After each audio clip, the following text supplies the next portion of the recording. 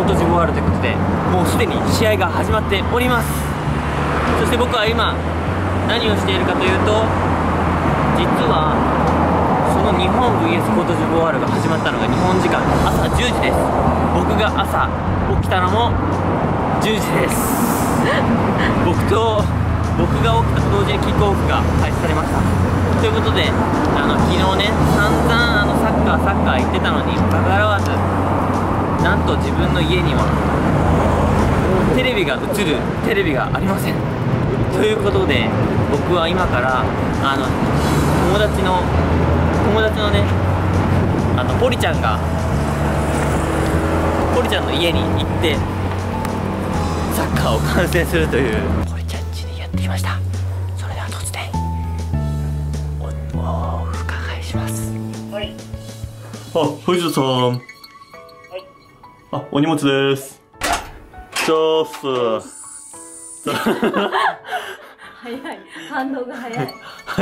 やっぱり王子だった。なんかそうだなと思ったのよ。チャース。荷物頼んでねえからな。俺もね、なんか荷物って言った瞬間になんかトラップじゃないかなそのあれファールってやつでしょ。うん、そうそうそう。あー、これいけないね。これいけない。あ、これもレッド完くれてもいいわ。全にいけないね。イエロー出たけどレッドでもいいよ。ほらなんかなんでこの人がそうだ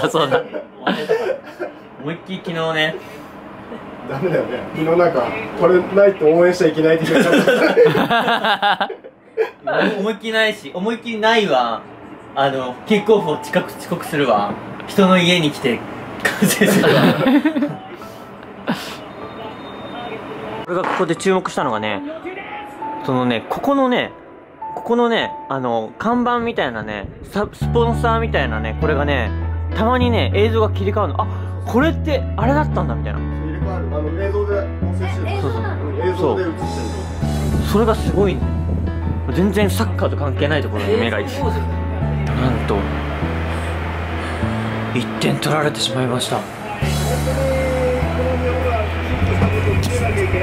神的にもね、ここでしっかりとチームとしてね、持ち直さなきゃいけないと思いますね。それができると思う。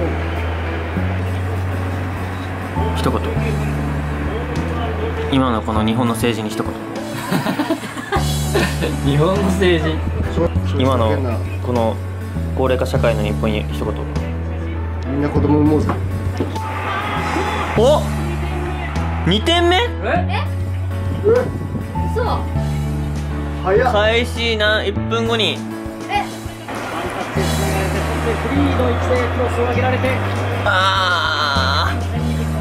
多分ね、日本ね、このね、コートジボワールのね、このね、チカチカしたね、このね、あれにね、目がやられてね、多分ね、今線出てたよ。いや出てない。ボールが出なければいいんですよ。ボール出てなかった。分かってないな、サッカーわかんないやつらは。なんかギリギリだったけどね、線の上。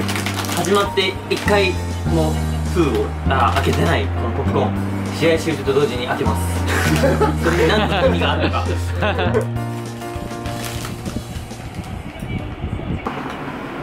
頑張れ日本初めて今言った頑張れ日本って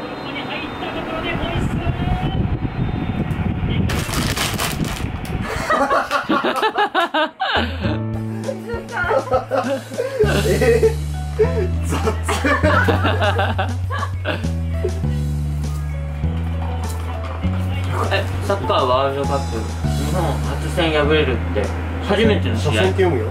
あ、初戦ね。やっぱそのサッカーを知らない人のために今間違え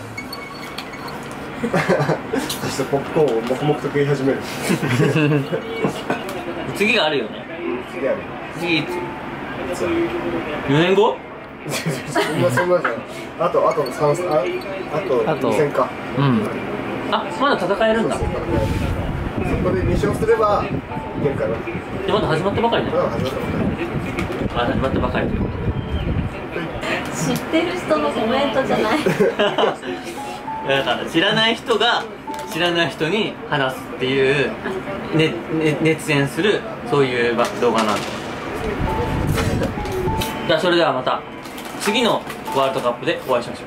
あ、違う違う次のね、次だったら4年後になっちゃう。もうあれか、もうこの放送はワールドカップに関してはもう終わりか。最後までやりたいっすよ。ここまで来たここまで来たここまでしか来てないけど、まだ初戦だけど。あ、初戦って言えた。